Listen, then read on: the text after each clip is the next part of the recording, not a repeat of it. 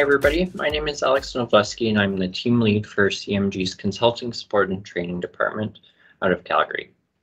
Today I'm going to be going over modeling flow-through faults using DFN.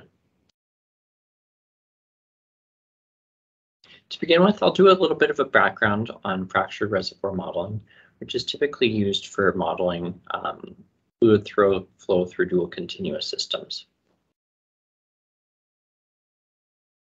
With fractured reservoirs, typically we can divide the reservoir into two main components, the matrix and the natural fractures. With the matrix, this is typically our rock portion, which would have typically a high porosity and a low permeability associated with it in many fractured reservoirs.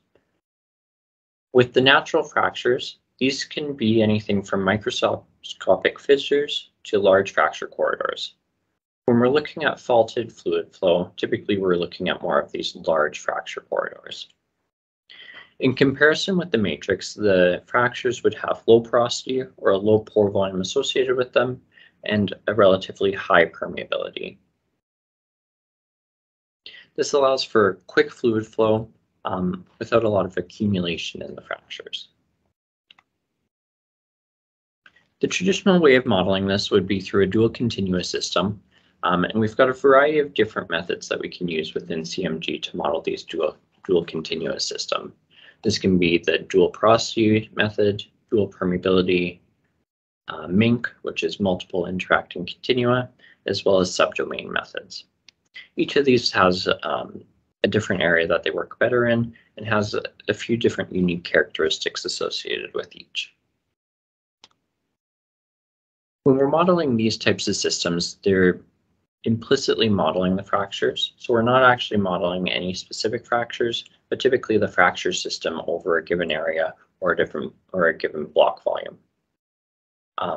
If we wanted to model these fractures explicitly and actually calculate the flow within one particular fracture, this is where DFN would come in, and we'd be able to actually track that movement throughout that fracture, which may extend across multiple grid blocks or multiple regions in the reservoir. So next we'll discuss a little bit on DFN. A DFN is a mathematical representation of fracture characteristics for hydraulically relevant fractures. So anywhere where we have fractures with enough fluid flow, we can model these using DFNs. These model the fracture conduit in a faulted as well as naturally or hydraulically fractured reservoirs.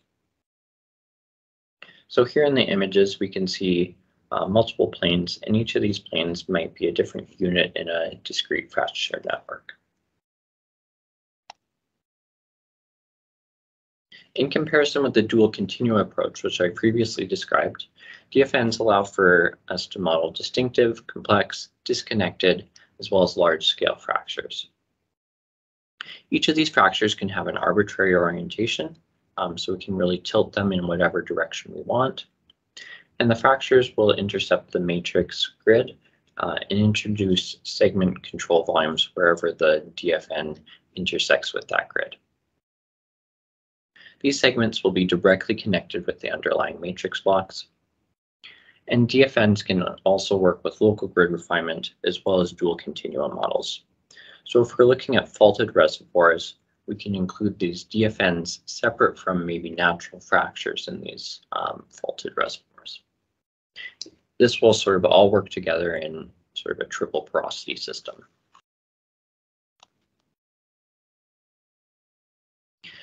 So when looking at the DFNs, they can be divided into different portions or segments. So the DFN will be all the fractures associated with a fracture network. Within that fracture network, we might have different units associated with that. So here we have two discrete fracture units that make up a discrete fracture network. Each of those discrete fracture units can have its own properties associated with it. So it might have different permeabilities, different apertures, different compressibilities. And then everywhere where each of those discrete fracture units intersects the reservoir grid, that will be further subdivided into discrete fracture segments. These are sort of the discrete units where we're calculating flow between each of these when calculating flow through the discrete fracture network.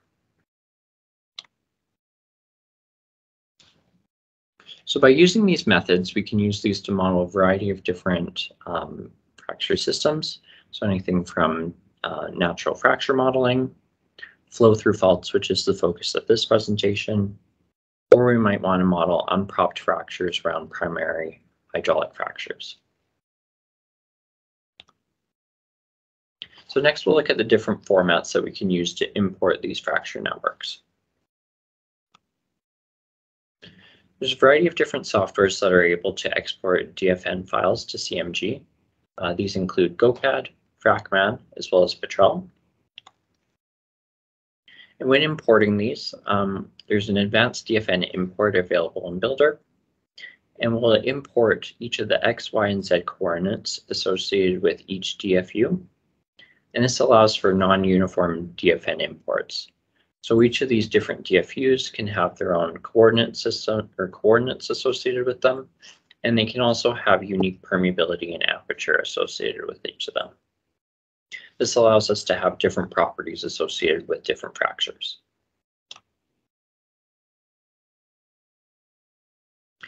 There's also multiple different file formats that we can import these files into. These include the TS format as well as the FAB file format. And each of these files will contain one set of DFN networks, but potentially multiple DFUs or multiple fractures per DFN.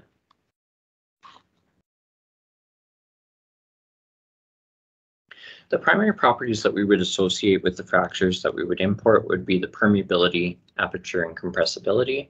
However, if we wanted to modify other properties associated with the fractures, we can also do that. So for example, we can define different relative permeability sets per fracture or per fracture network. We may want to initialize the fractures with different properties.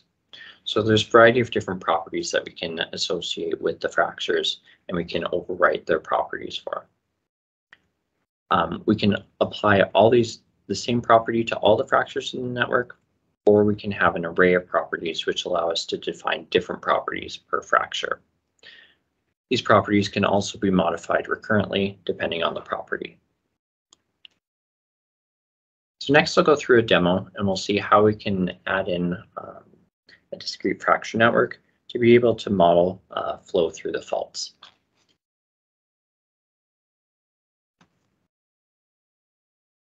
So I have a file opened in Builder, and you can see that there's quite a few faults throughout the model.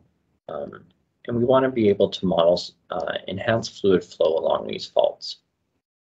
At one end of the reservoir, we have an injector well, and the operator was finding that they were having early breakthrough in some of the wells further along in the reservoir, which seemed much earlier than we would expect if there was only fluid flow through the matrix. So what we want to see in this model is if we add in the discrete fracture network to allow enhanced flow along the faults, if we can see that earlier breakthrough time in those further wells. So what I'm going to do first to add in the discrete fracture network is I'll go to Reservoir, and I'll select the option Import Discrete Fracture Networks. And we'll click on the file path to be able to browse for my import file. So from a third-party package, we've exported a discrete fracture network that includes the fractures or the faults that go through this model, and we've assigned a permeability associated with each of those faults as well. So click OK, and then we'll click OK to import that. And if we wanted, we could also import multiple files simultaneously. So my file has been imported successfully. And now let's switch this over to a property to be able to see the discrete fracture network. So we'll change this to DFN permeability. And now I can see in my model all the DFNs associated with the fractures along this faulted system. So we can see some of them are intersecting each other where some of the faults intersect. So now I've got my model set up, and we can see if this discrete fracture network allows us to see improved flow. Another thing that I've also set up in this model beforehand is tracers, so I can track the fluid flow from the injector through the model. So So I've already run this model, so I'll switch over into results and we can see that fluid flow. So right now, the property that I'm displaying is the tracer concentration. And what we can see is we've started some injection around the well. And then what we should see is as this plume expands outwards from the injector well, we'll see that it reaches the faulted sections, and we'll see if we have improved flow through those faults. So we'll just start the animation now. And we can see that plume is starting to grow and reaching towards some of the faulted sections. So now we can see it sort of intersected with that fault, and we can start to see some movement along the faults where we're sort of getting quicker fluid movement. So as it reaches some of the other faults that are intersecting, it will also move along those.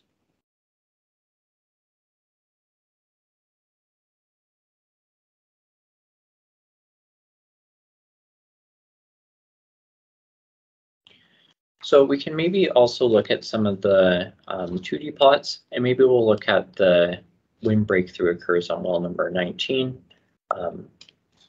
in one of those plots.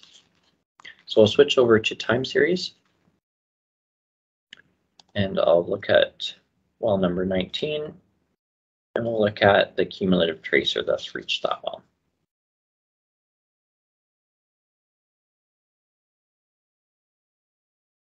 So here we can see at around 2014, we're starting to see breakthrough from that well, which matches a little bit better to what the operator was seeing in reality.